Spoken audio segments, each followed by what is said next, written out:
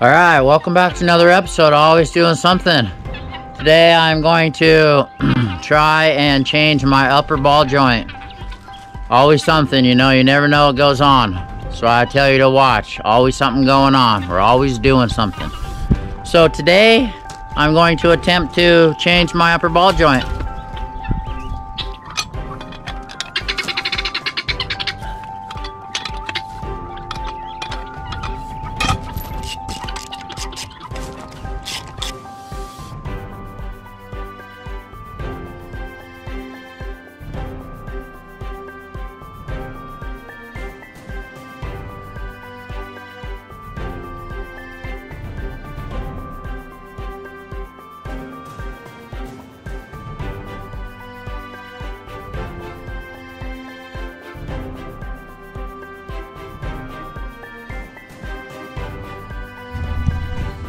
Alright, so here's my problem right here.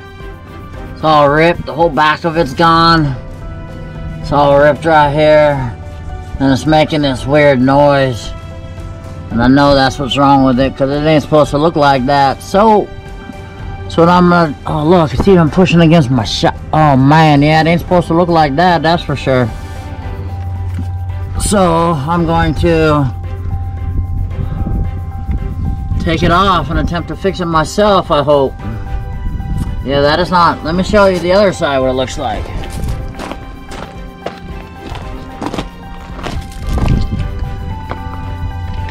Wow. Maybe I should do both sides. Look at this side too. It's pushed up against here.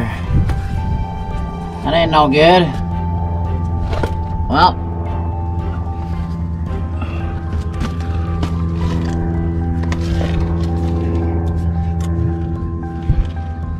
Yeah, looks like I'm gonna have to do both sides. Which that sucks. But, you know, story of my life though. When one thing breaks, all seems to go to shit. Yeah, it's definitely not supposed to be right there. Gonna be a hard one to get off, I bet. So, I'm gonna grab my tools and start taking her off. Look at this poor little finger, can't win. Yesterday I got a blister right there. Just a minute ago, I got a splinter right next to that damn blister. This finger is not a happy camper. What is this? This is a 19 millimeter for the top one here.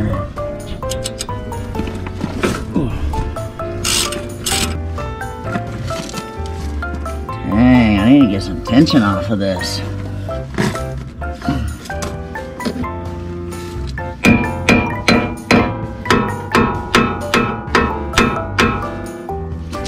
Alright, well, I'm gonna tie a piece of rope from here to here, so if this thing gives out, it don't go nowhere.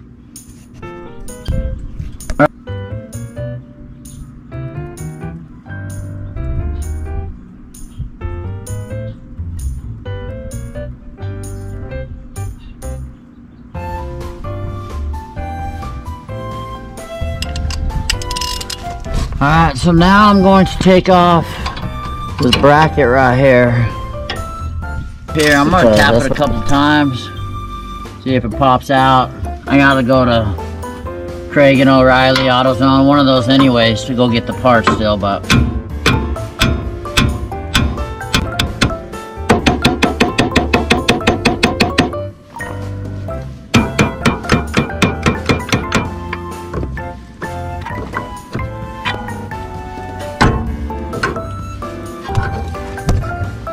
Whoa. Alright, well, I think I'm gonna go get the tool. Because I don't think this sucker's coming off. Probably gonna cost me a couple $100 again, which I don't really got, so that's why I gotta try and do it myself. Dang it.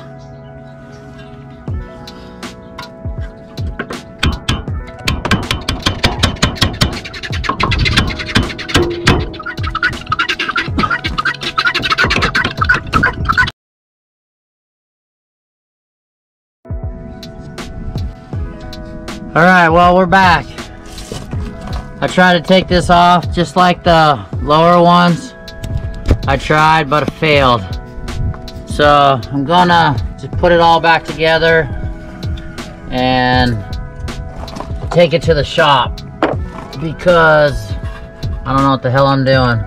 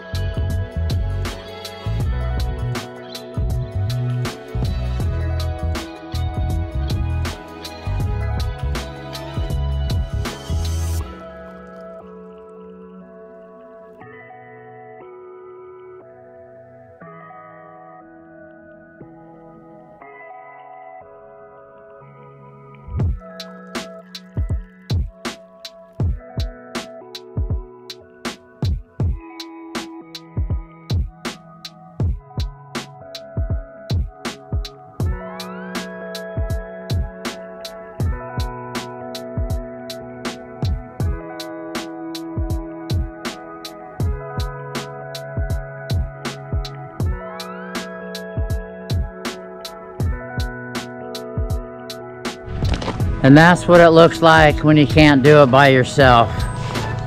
But I never claimed to be a mechanic, nor do I ever want to be one, because I don't know anything about it. I'll stick to working on the little RC cars.